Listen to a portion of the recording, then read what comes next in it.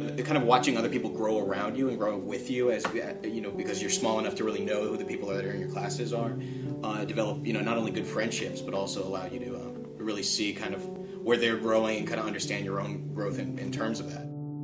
You will work with other people. You can collaborate with people and you can come up with new ideas. As a musician, I learn about using Photoshop and After Effects, and as a visual artist, they learn about using Pro Tools. This program really takes seriously the idea of fine art and music. You can find programs for which the emphasis is on technical skills, and you can find programs for which the emphasis is on learning job skills, but you won't find many programs that really ask you to take music and art seriously, and we do.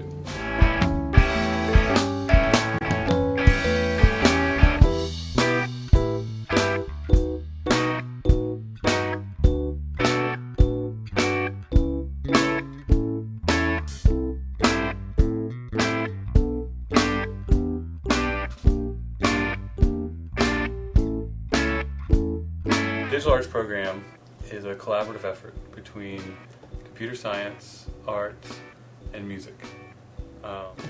Computer is our central focus, that we all use a computer in our disciplines, but we all use it in different ways. So how can we use a computer as a tool to investigate new ways of art making?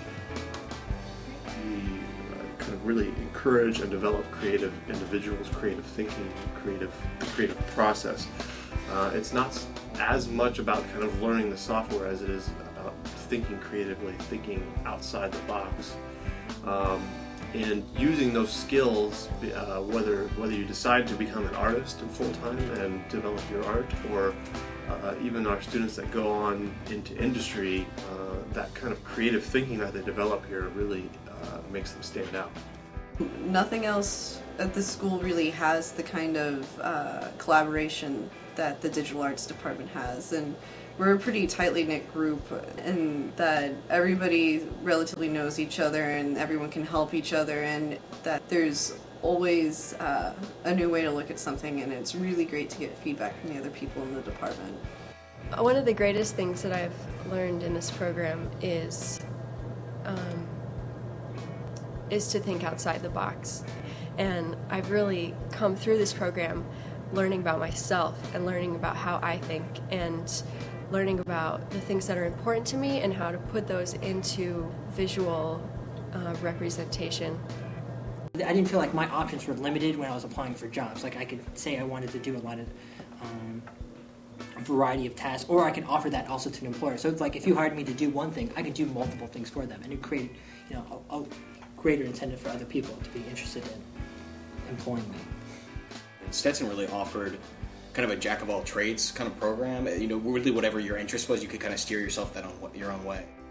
Yeah, they'll teach you how to use a sequencer like Logic or Pro Tools, and yeah, they'll teach you how to use Reactor or basic wave editing software. But they can teach you how to do anything you want with music.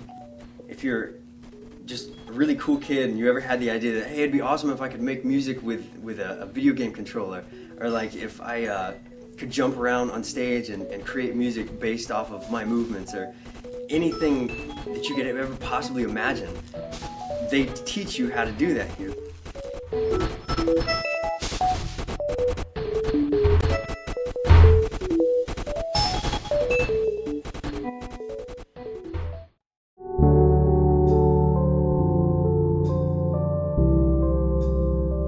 Advice I would give to somebody coming into this program is to take advantage of creative opportunities. Be aware that you're asked to be both creative as well as good technically, that it's a combination of those two things. Take advantage of the fact that you have good access to faculty. Take advantage of the fact that you have access to students who are in other areas of the program like art and music, and being able to relate to those people and work with them to create something interesting is really a key to succeeding.